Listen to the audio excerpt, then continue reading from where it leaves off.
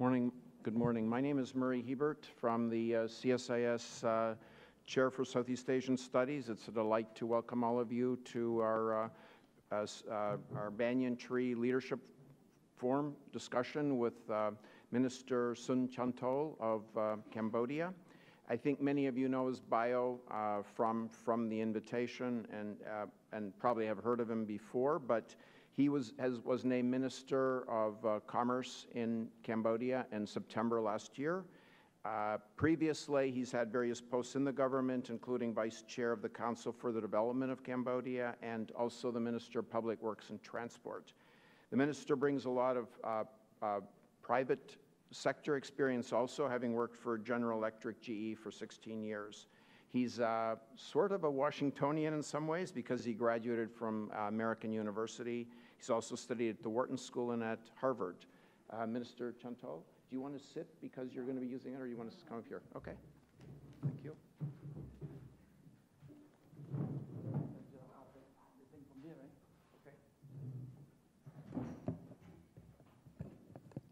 Great. Good morning. First, let me express my appreciation to CSIS for inviting me to give a talk this morning. Also, to thanks all of you for being here this morning. Without you being here, I wouldn't be here. So appreciate very much you showing up. Let me take this opportunity to present to you Cambodia, the outlook Cambodia, and I will walk you through as to the reason why the investor should look at Cambodia is a place to invest. So for those of you that never been to Cambodia, Cambodia is located in the heart, what I call the center of gravity for Southeast Asia. So you can see our country located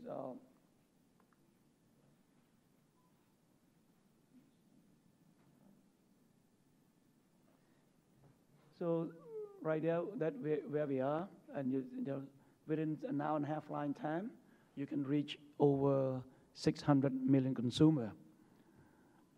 That is a glance of how the population right now it's around 15 million. The land size, if you compare, if you put 181,035 square kilometers, you don't really see what is it. But if you compare, let's say, France, we're about 1/3 of France. Okay, if you talk about the size. The GDP per capita is over 1,000. The inflation rate is still less than 5%. And so for the first time, we have the country rating. So right now it's rated B2. Now, here the reason why you should consider as a place to do the investment. One is in macroeconomic stability, of which I will go in more detail. The government of Cambodia is a pro-business government. Again, I'm going to talk. Here's all the reason. A pro-business government, competitive investment incentives, a one-stop service, access to the world market, investment protection, and so on. So let me go into more detail. In terms of macroeconomic stability, our GDP grew at average 8% for the last 10 years. That's probably the fastest in Southeast Asia. Our exchange rate has been stable, around 4,000 real to $1, which I'm going to show the chart. The inflation is low. Our debt to GDP ratio, it's very low. It's very low. It's the rule of thumb around 40%, but we only 32+%, the debt to GDP ratio. And if you compare this, debt to GDP ratio for a country in Europe, for example, Greece, 177%. I think Japan, probably 200%. US close to 200%. So we still have room to borrow for investment into infrastructure, for example, productive investment rather than borrow for consumption. Our reserve over $3.6 billion. It took us almost about 12 years to increase from 100 million to $1 billion, but took us only a few years to increase to that $3 billion. So very stable. This GDP growth.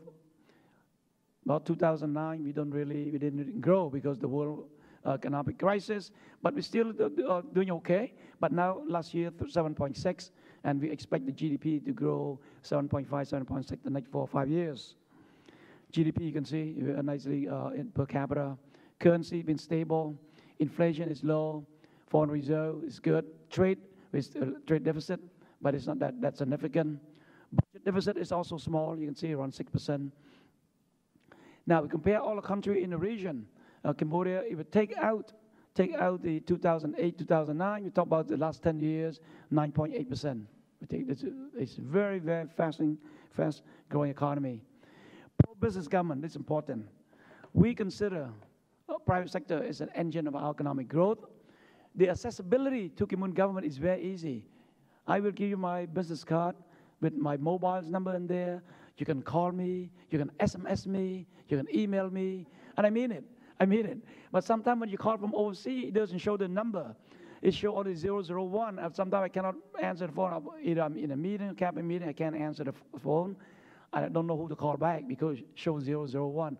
Please text me, Chanthol, please call me back. Then I definitely call you back, okay? Guarantee you. Now, we create 10 working groups that co-chair by the private sector. For example, technical working group on infrastructure. So when I was the Minister of Public Works and Transport, I co-chair that technical working group, where private sector is a co-chair, where technical working group on banking, on taxation, agriculture, tourism, export processing. So with 10 technical working group that meet on a monthly basis. So any issues that the private sector may have and want to resolve, they go resolve that technical working group. If the technical working group cannot resolve issues raised by a private sector, we will escalate this to what we call the Government Private Sector Forum. And this forum is chaired by our Prime Minister. We invite around 500 private sector in the room. We invite all the ambassadors, IMF, World Bank, ADB, NGO in that forum. The private sector can ask a question to the Prime Minister, raise the issue, and he can make the decision right there and then. So the minister got to be ready to answer the question to the Prime Minister, and he can make the decision. The decision made in that forum, it's considered the cabinet decision because all Cambodian cabinet sit in that forum. So very productive, efficient forum. Now, IFC of the World Bank helped organize the Government Private Sector Forum for 24 countries. They did a survey. Which country has the most productive, efficient Government Private Sector Forum? And I'm proud to say that Cambodia came first. It's the most productive, efficient private sector forum that can resolve the problem of the private sector. Our investment incentive, I would say that our investment law provides the most generous investment incentives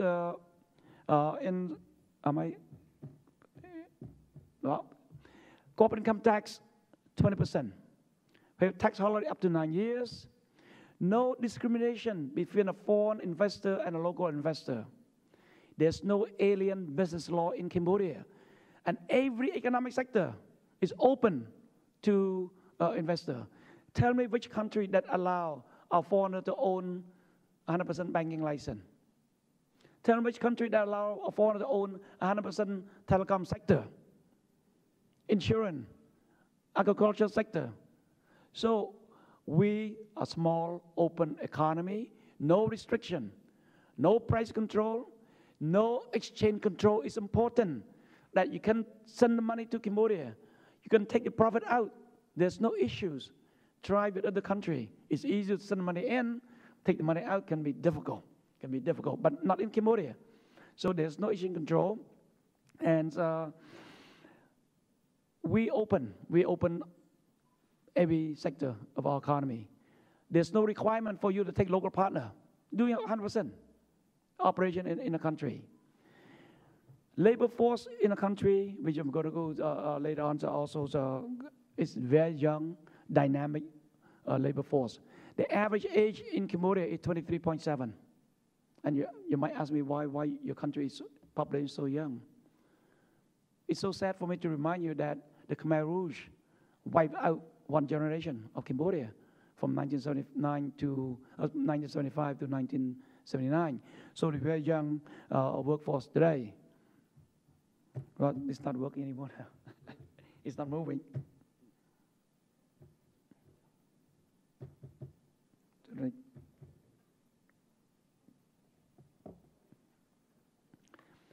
anyway, so the investment incentives, okay.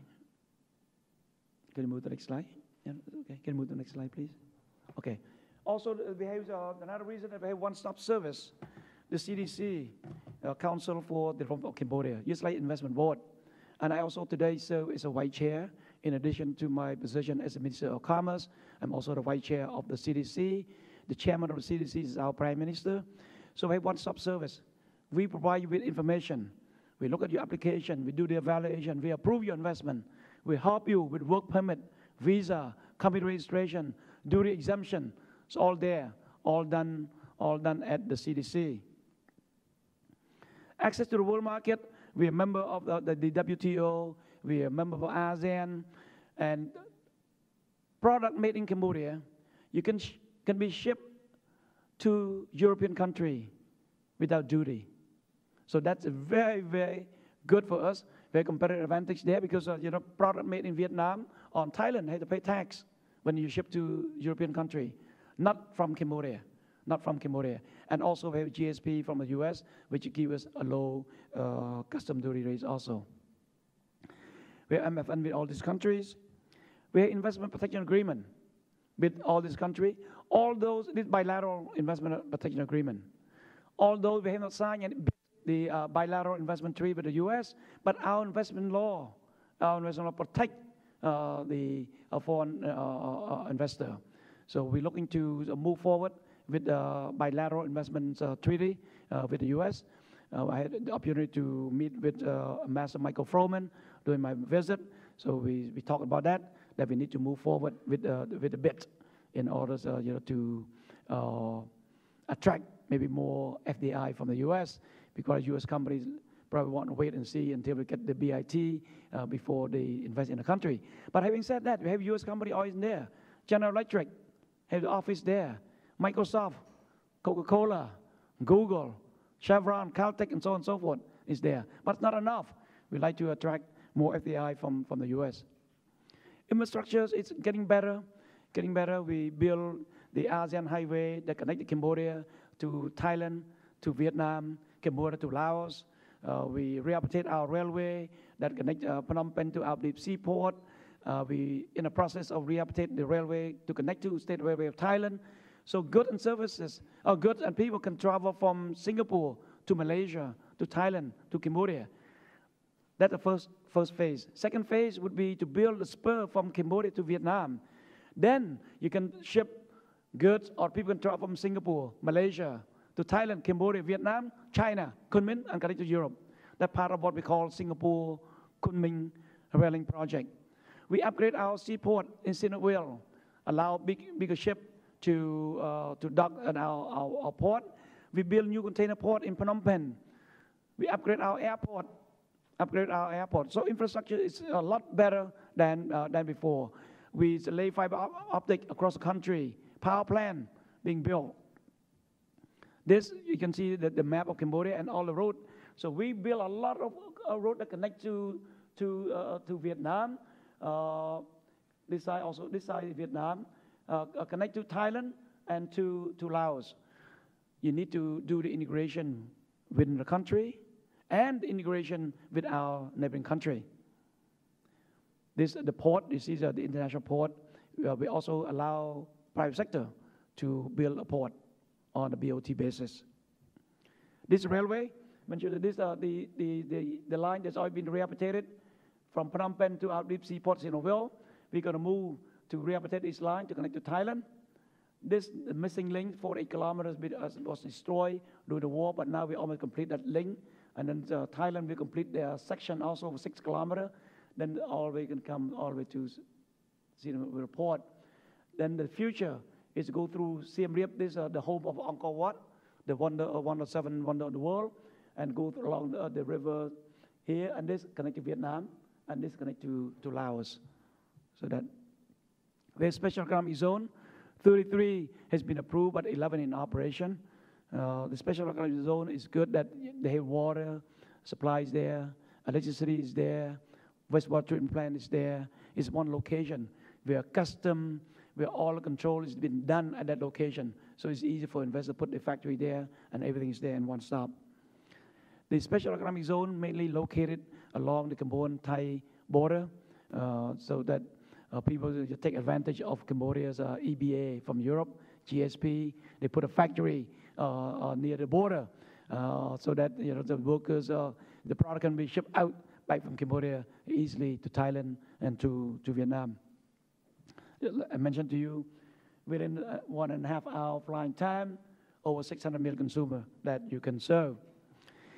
We have sound financial behavior. We don't have a problem with economic crisis. 97, we didn't have a problem. 2008, the financial crisis.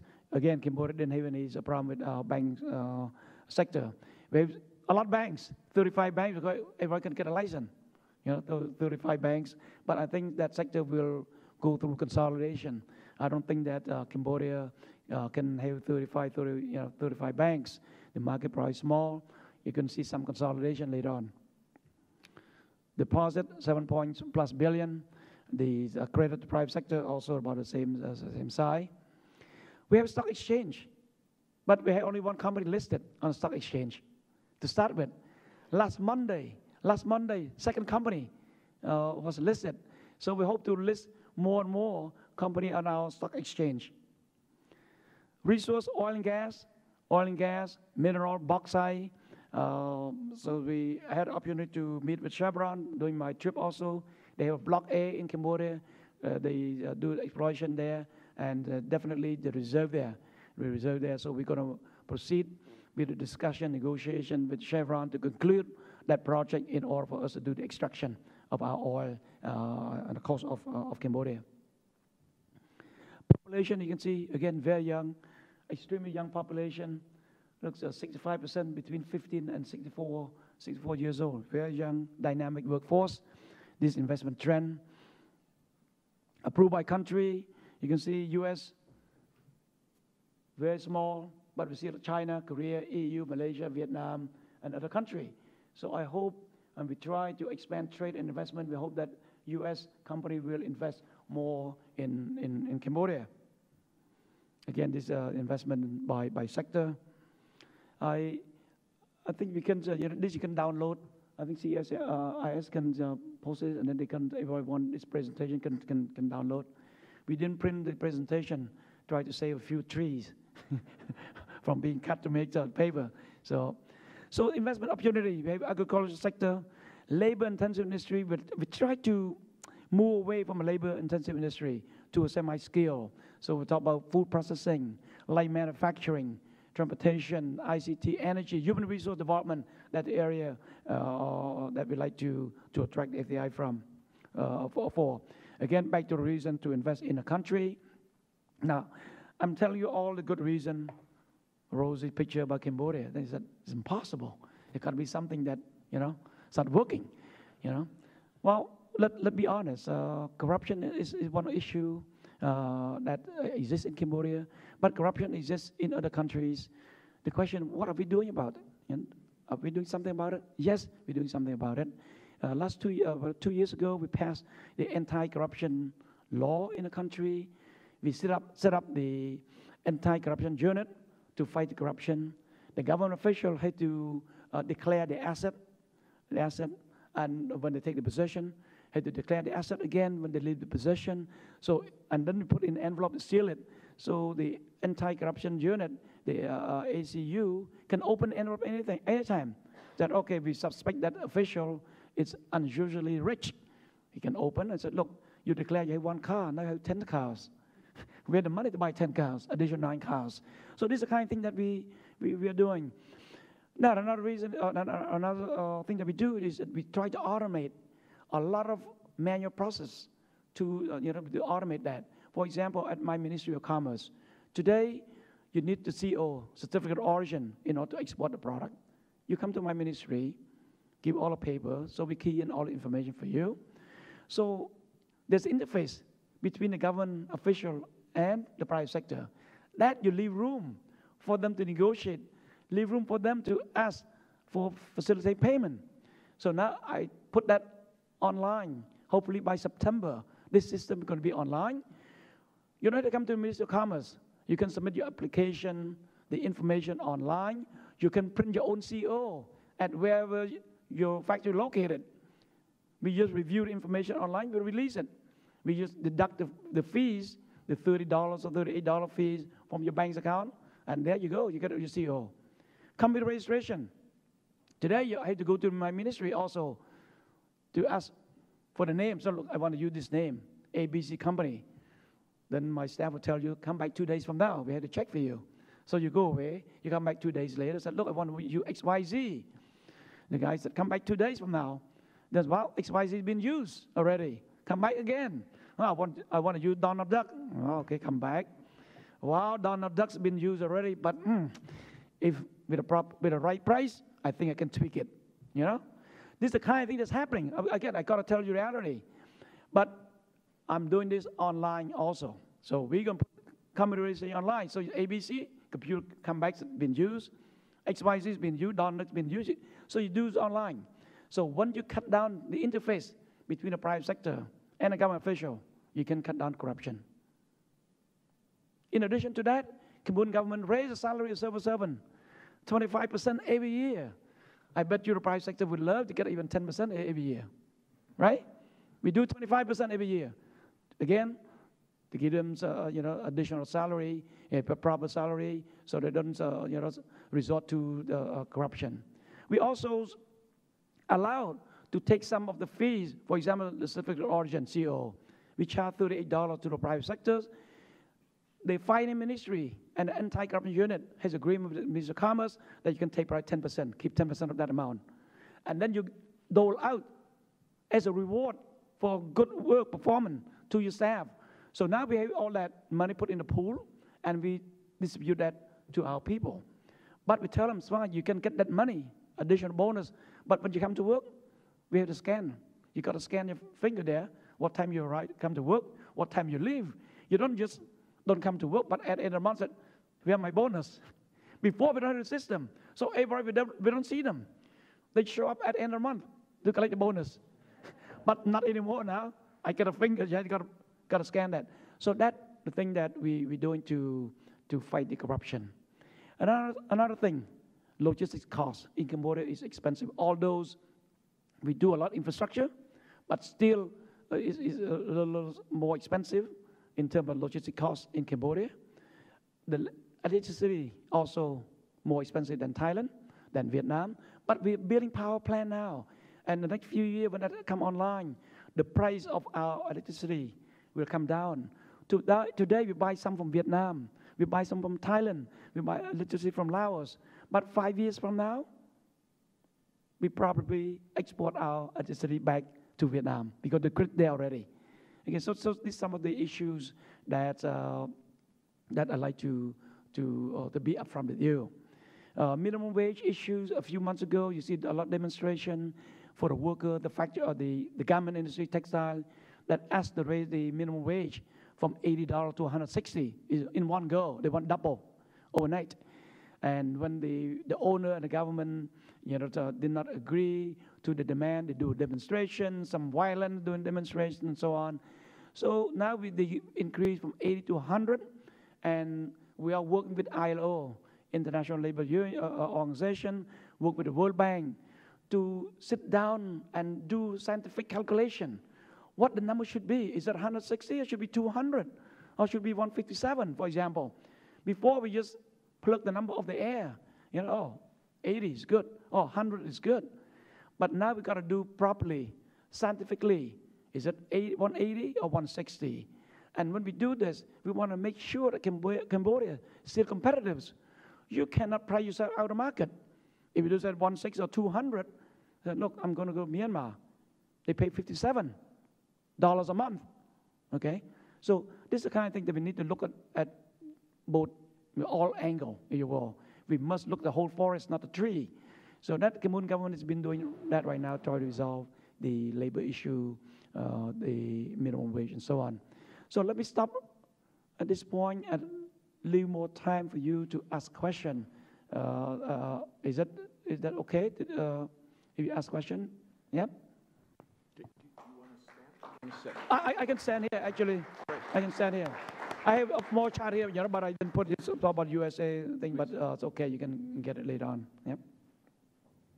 Please identify yourself. Hello. Hi, my name is Dr. Donna Wells. I'm an expert in the Russian language internet. Can you talk about popular internet access rates in Cambodia, as well as how the Cambodian government intends to approach issues pertaining to internet freedom? Thank you. Thank you very much. Our population is 15 million.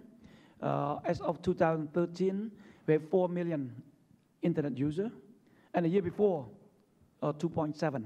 So you see the growth rate, almost like 50% every year, the internet access.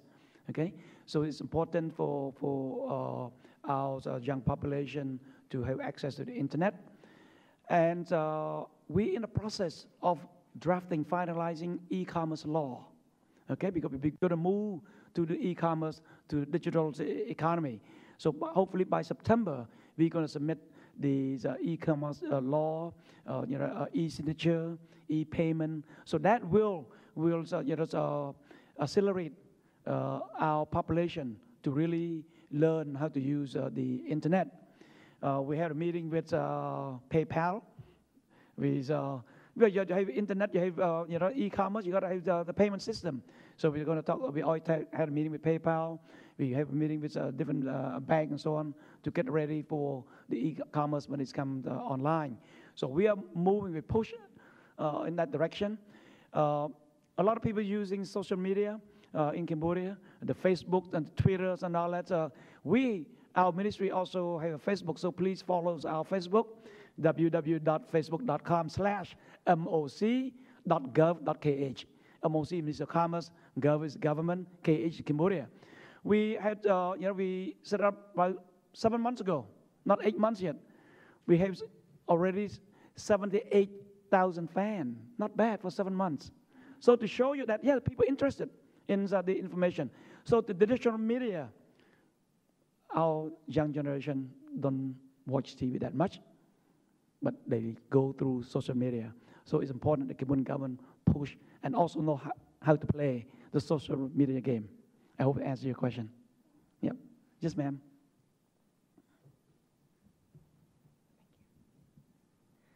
Hi, Christy Ellis with Women's Wear Daily. Regarding some of the reforms you've made and some of the meetings you've held on minimum wage with apparel brands and retailers, I understand that Levi Strauss & Company recently pulled some business out of Cambodia with concerns about repression of labor rights in the area of protests and unionization. I'm wondering what steps specifically you'll take this year to address those concerns. Are you planning to hold more meetings with retailers and brands? They're very concerned. They've sent letters, I think, maybe to you and the Prime Minister regarding the violence on January 3rd, on which 5 workers were killed when armed security forces opened fire. So if you could address that, I would really appreciate it. Thank you. Thank you very much. In terms of the brand, we have the buyers, major brand, from the U.S., from over the world, that go to meet with us. We have 2 meetings already. So every 2 months, 3 months, the whole brands, the buyer, go to Cambodia to meet with the Cambodian government to find out the issue with the labor. Now, like I mentioned to you, that we are in a process of working with ILO to calculate the minimum wage, and also for ILO to talk to the union, to educate them also. Some of them don't really understand the labor law. You cannot just do demonstration like that without go through the whole process. So we need to educate the union also. Only in Cambodia, I think that we're so free that we allow everybody to create union, if you will. Each factory, some factory has 10 different union. I think 4 or 5 people you can form union in Cambodia. And so now we need to really, so we're in the process of drafting the union law right now, okay, to really regulate, not to stop them from organizing the labor's union, but at least for them to understand the role and responsibility, the employer, the employee, the union. So we address that issue. Now, Levi Strauss, reduce the order from Cambodia. Target also reduced, I think, the order from Cambodia because they're afraid that the labor unrest and so on. But so far, since the incident in January, is practically calm, safe, no issue. It's unregrettable. That the 5 workers were killed during the violence demonstration. And when I said violent, it's really violent. They burn factories, and it is uncalled for, actually, from both sides, actually, from both sides. So I hope that we will not have this kind of violent demonstration in this sector. When people understand that Cambodian government doing something, before they don't understand it, look, we asked for 160, you guys keep said 100 or 80. You don't tell us the reason why you cannot do it. But now we go through the whole calculation with them. So with that, I hope they understand, and will not resort to strike a violent strike. But all those our labor, again, the cost probably more than Myanmar.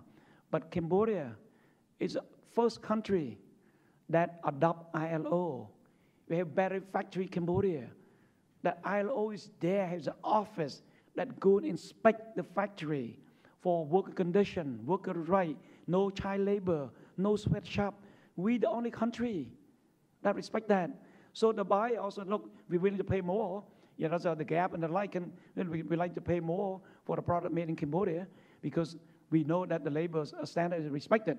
So that's our competitive advantage by having the ILO, and we comply with ILO and comply with BFC, Cambodia. I hope you answered your question, ma'am. Yeah, but we continue to have dialogue. I sit with them also. The meeting chaired by our Deputy Prime Minister, Prime Minister Kit Chon, and I also always sit in the meeting with the buyer to listen to them, take their concern, and then to work among ourselves, try to resolve that.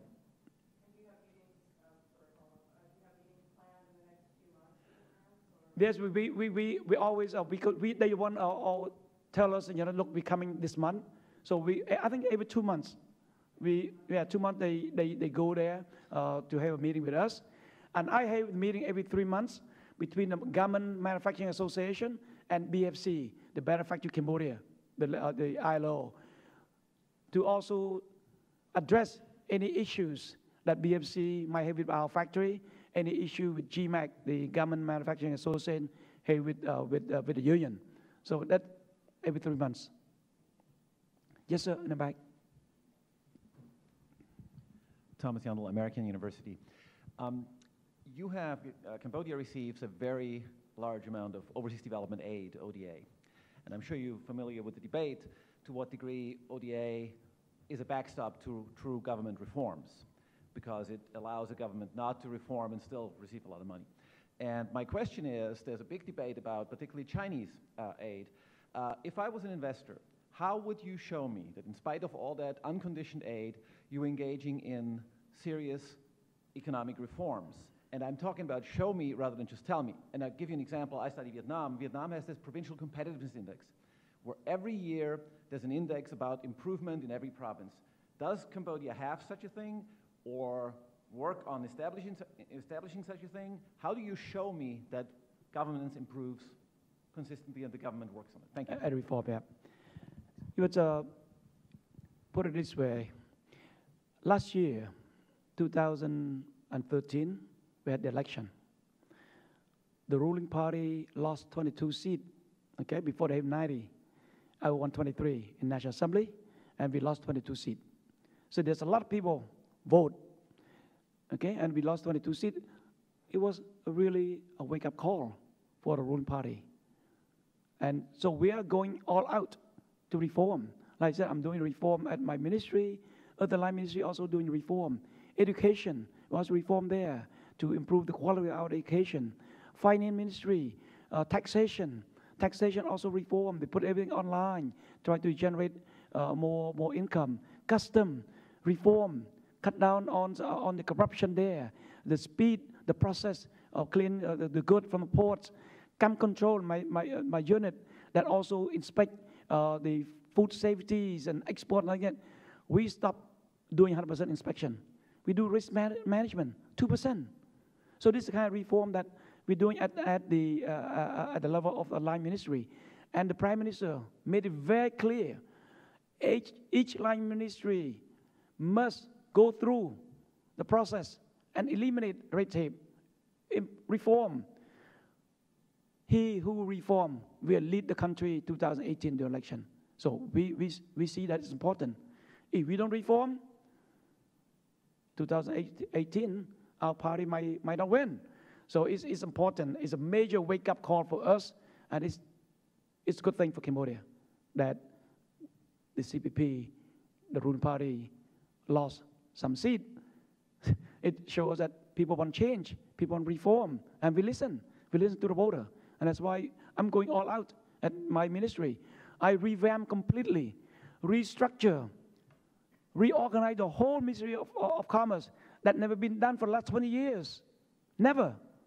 So I done that, reform. Okay, I have an organization, assign the people to right people to right place. And you assign the people, you promote people that know, not who they know, but what they know. So that's what I'm doing at my ministry. Before the minister had the power to appoint someone to the position. I don't do that. I announce the open position at my ministry. Then the staff can submit their application or resume, and each one of them had to interview with my 7 deputies. Each one of them score them, rank them, put in the envelope, seal it, don't put their name, give me the 7th envelope. I the last one to interview the candidates. A minister interview every candidate for that position. Then get a score. Then I put on Excel spreadsheet, open each envelope, score that. We sit down together, review that, and it's like the best. This never been done in Cambodian history. Never, ever, that the people get promoted, get nominated, appointed through interview. This is the first time. And now it's spreading from my ministry to the Ministry of Education to appoint the director of the department, go through the interview. Very transparent. Before, if you know someone or you pay for the position, you get appointed. So when you pay, there's investment. When there's investment, you want return. So return through what? Through corruption. So there's no investment today. You don't pay $1 to get promoted. And so that's what we're doing, sir. We tried. But again, the reform does not take overnight. This is work in progress. Work in progress. Reform that. Reform, administrative reform, judiciary reform, a major one. We just passed a law. Major reform in that area. Okay, so it's work in progress. Like I said, he who reform will reap the benefit next election. Yes, sir. Yeah, hi. My name is David Miller, and I'm from University of California, Davis, the College of Agriculture and Environmental Science. I was interested to hear more about your working groups, particularly the one in, the one in agriculture. We've been having a lot of difficulty with MARD, the Ministry of Agriculture and Rural Development. They're trying very hard, and yet they know nothing about business. We're working with smallholder farmers who very much have difficulty, perhaps because of past history of Cambodia, forming themselves into value chains in which they can do collective marketing, collective buying, all those kinds of elements that you turn agriculture into a commercial sector with smallholder farmers. And I was wondering where there are cross silos between ministries, where the Ministry of Commerce would work with the Ministry of Agriculture to build agriculture as an industry in Cambodia. Thank you, sir. The agriculture sector is very, very important for Cambodia. As you know, 80% of our people live on a farm. And so we need to help them.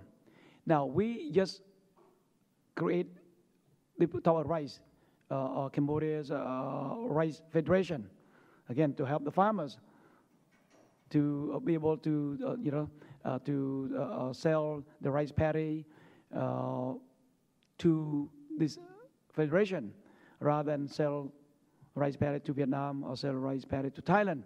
So we try to do value added in the country. I work very closely now with the Minister of Agriculture on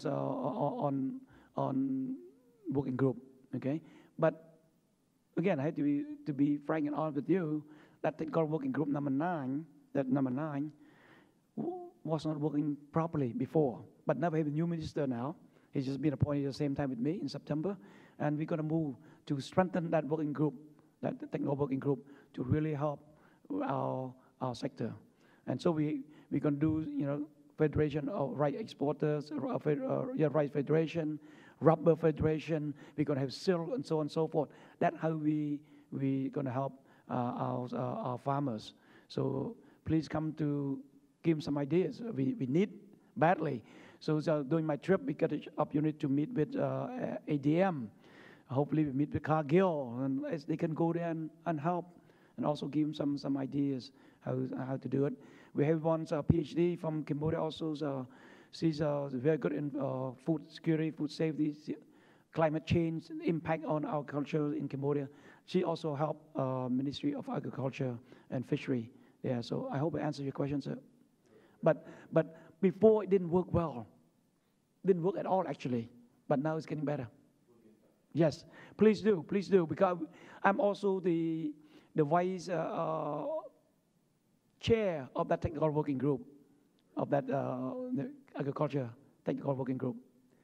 So I think in the back, you have a question, yes, sir? Hi, my name is Storm Tip. I'm with Human Rights Watch. I appreciate your mention of the anti-corruption unit and their ability to investigate members of parliament. It seems like the issue with corruption is more transparency than it is an ability to investigate. Cambodia still has a law which makes it a crime to publicly disclose assets of members of parliament, and it seems like those who would support such a law would be ones that would have issues with hiding assets or having something to hide. And I'm wondering why would Cambodia would support such a law if they don't have anything to hide? Well, why Cambodia support such a draconian law? The law that would make it illegal to publicly disclose assets of members of parliament? I'm sorry, I'm not. Why? No, the member of parliament, Senate, member of Cambodian government, director on up must declare the asset.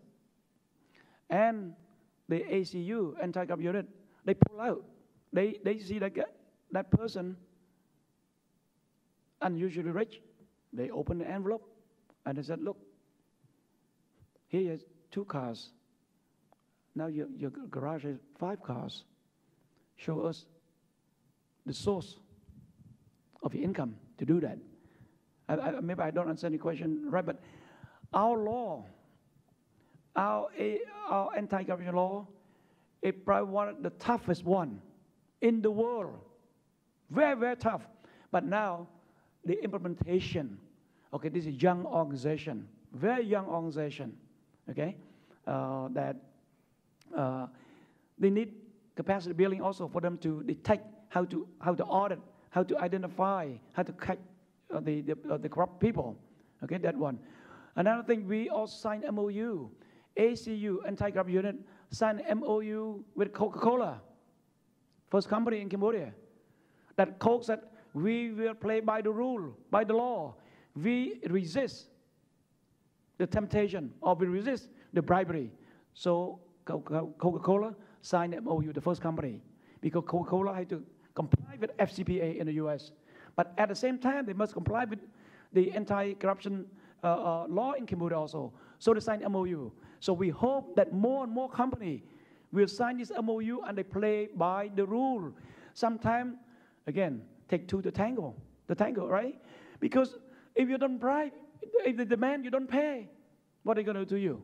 Slow down a day, your shipment don't clear. We have a hotline. My ministry put up a hotline. CO 48 hours. You don't get 48 hours, you call that hotline. And then we're going to find out why the CO is not issuing 48 hours. As the rule in our ministry. Because we wait for bribery. So we also have a hotline trying to address this corruption issue. Again, we are fighting it. Okay? It's a work in progress. We teach our people. We send our people overseas to learn. And you know, how do they do in Singapore? We went to Hong Kong to learn from the people in Hong Kong how you control the corruption. But again, if you don't raise the salary, have sufficient or proper salary, then the temptation is there. And if you leave room for them, the temptation is there also. But if you put it even online, how are you going to meet and demand the bribery from people?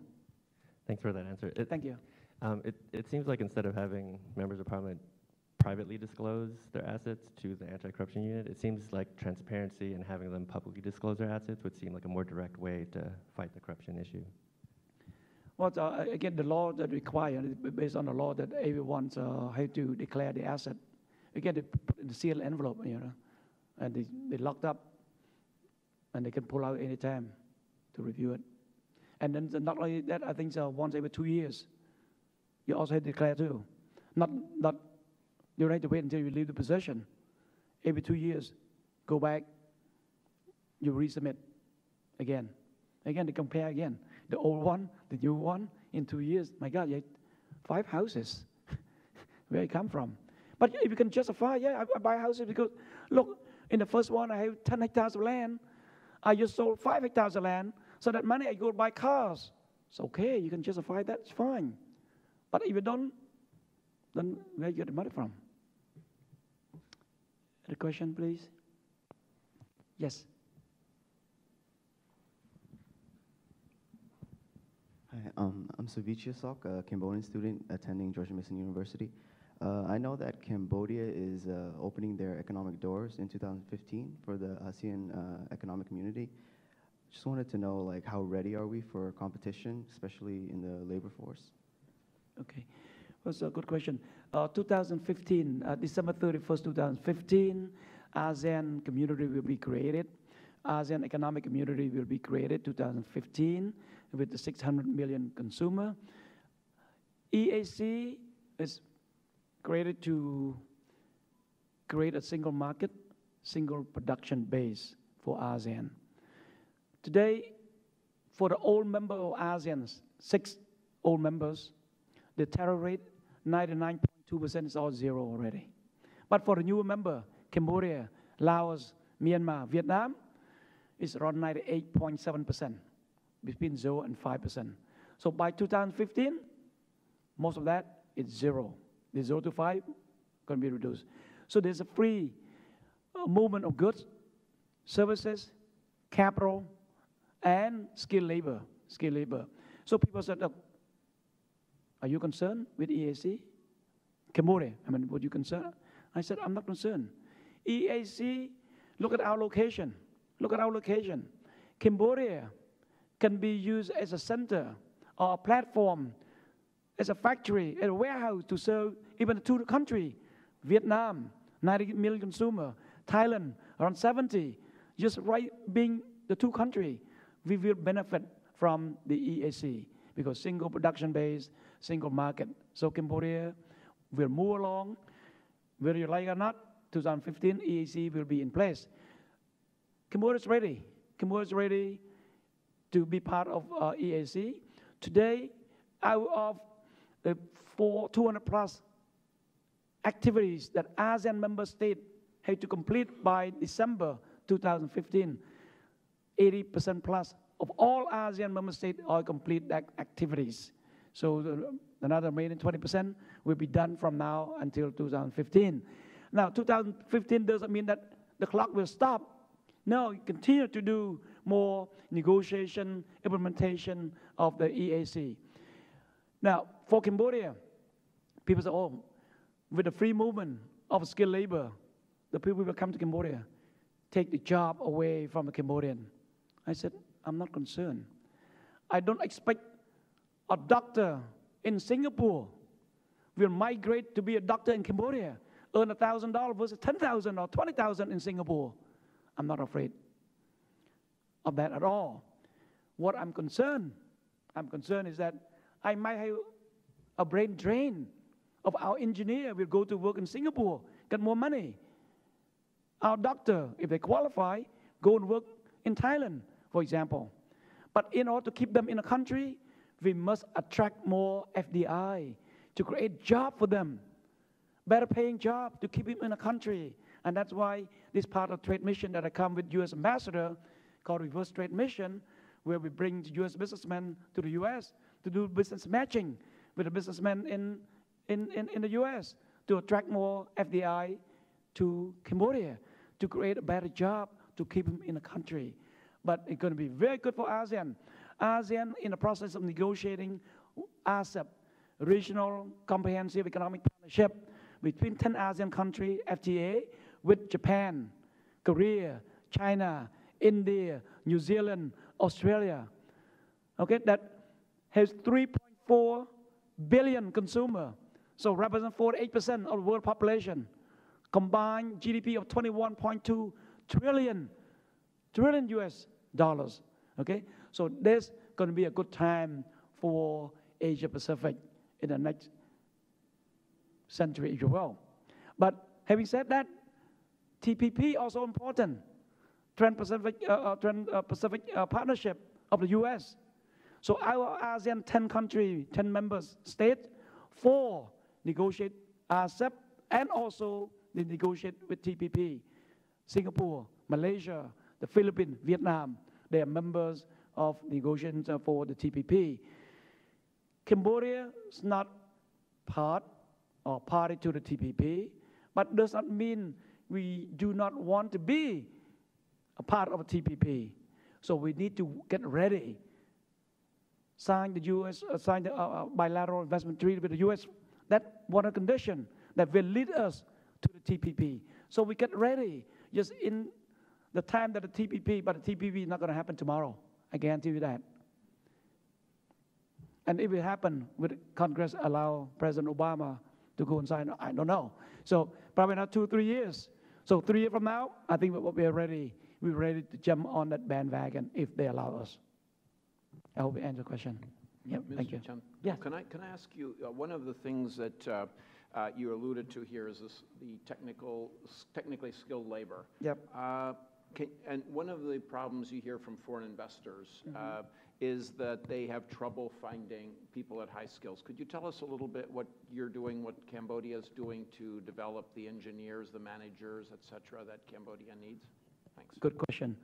Today, we have a mismatch. What we produce from our university and what the investor want. We produce PhDs, MBA, accountant, manager, but the investor give me technician, give me electrician. We don't have. We don't have.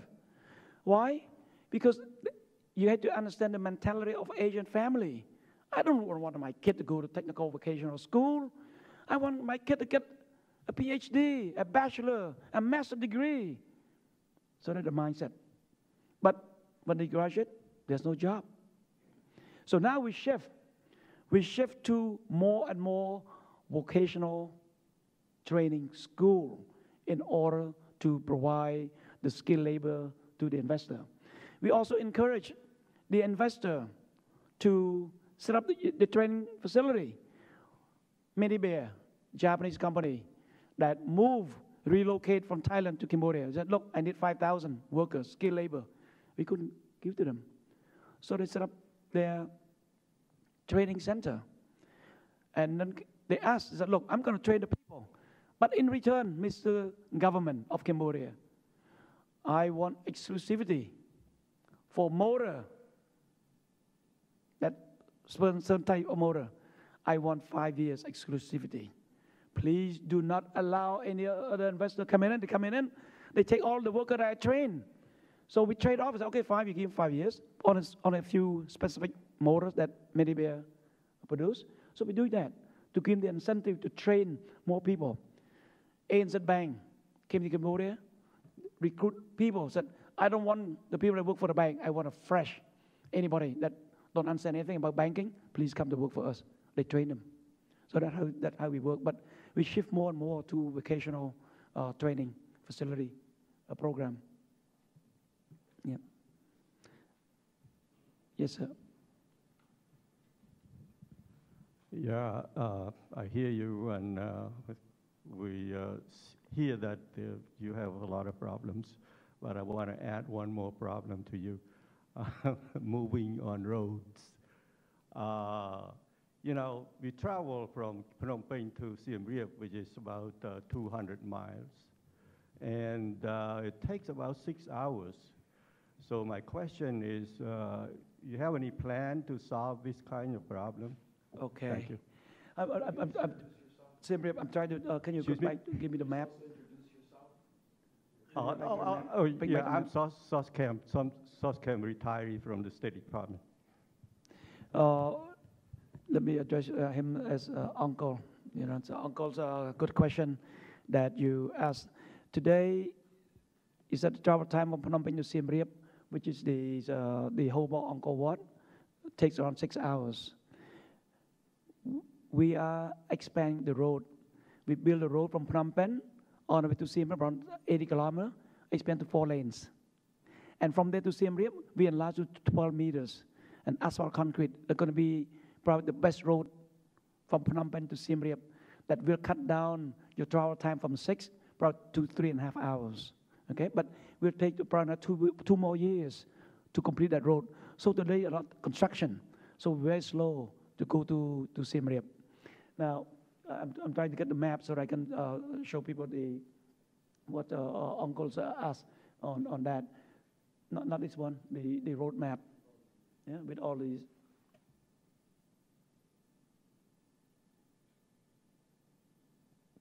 Yeah.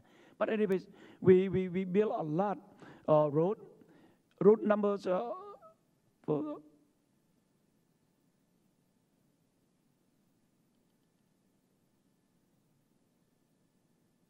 Okay, here it is. Okay, so that's the road. This road number 6. Okay, to Phnom Penh. So from Phnom Penh up to here to Skun, that could be 4 lanes, and then we enlarge to 12 meters. Okay, asphalt concrete. Here from here, route number 5, 30 kilometers. Also, we build the four lanes. Then from here to there, Japanese JICA also help us enlarge to 4 lanes. And later on, it's not going to be 4 lanes. Going to be 4 lanes. We in the process of reviewing the application on a BOT, build, operate, transfer of a company to invest in expressway 4 lane from Phnom Penh to our deep sea port. Now we have another company also looking to do the BOT, Phnom Penh to Ho Chi Minh City, 4 lanes also. We are building the Mekong Bridge here. Today you have to wait for the ferry. 2015, the Mekong Bridge will be ready. You can go from Cambodia in the morning. You have breakfast. You have breakfast here in Phnom Penh. Then you drive to Vietnam. You have lunch in Vietnam. Then you come back. You have dinner in Cambodia. Take you 4.5 hours from Phnom Penh to Ho Chi Minh City. So a lot of road being built. A lot of road being built in Cambodia. And I'm also right now try to build a road connecting Kampong Chnang to Kampong Thom right here, cut across right here. And also from Battambang to Siem Reap. So from this tourism pole to another tourism pole here in Battambang, there's going to be a road crisscross right here. That's on our master plan. Because I have the opportunity to serve as a Minister of Public Works and Transport. So we set up a lot of master plan to build a road. So Uncle, please come back. If you want to go now, take you 6 years, or 6 hours to go to Siem Reap. But you go back in 2 years, take you 3.5 hours to go to Siem Reap. Very fast, beautiful road. Yep. Any last questions? Yes. Thank you, Minister Chanthol. I just, since you already mentioned... Can you introduce yourself, please? Sopat Sang from VOA Khmer Service. Since you mentioned serious economic reforms, I wanted to ask you what is sort of the assurance? I mean, the Cambodian government has mentioned economic reforms before. You as the new Minister of Commerce, what are the assurances this time that the government is taking these reforms very seriously? Well, the assurance are there to reassure the investor. This means you have to reassure yourself. The question, do you want to win the election 2018? If they said yes, we want to win the election. If you want to win the election 2018 to be relevant, you stick to your reform agenda and do it quick, do it fast. If not, you will not be there. So that's why we understand that. We know that we must reform. Without reform, we're going to have a problem in 2018. We cannot attract FDI if we don't reform. Then people don't have a job. Without job, create social unrest. So the government can understand that. That's why we move, to reform, meaningful reform, like what we did, we're doing at the Ministry of Commerce, at education, at custom, taxation, all that, at finance ministry. In general, there's major reform. Judiciary reform.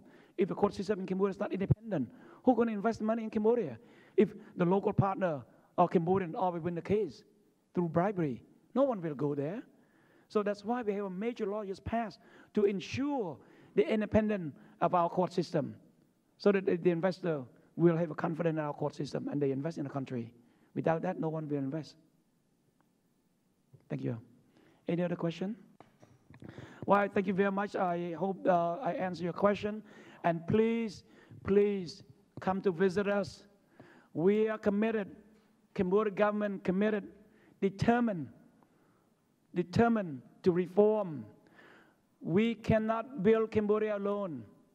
But with our determination, with our commitment, with the participation of the private sector, together, we can build a better future for Cambodia. Thank you.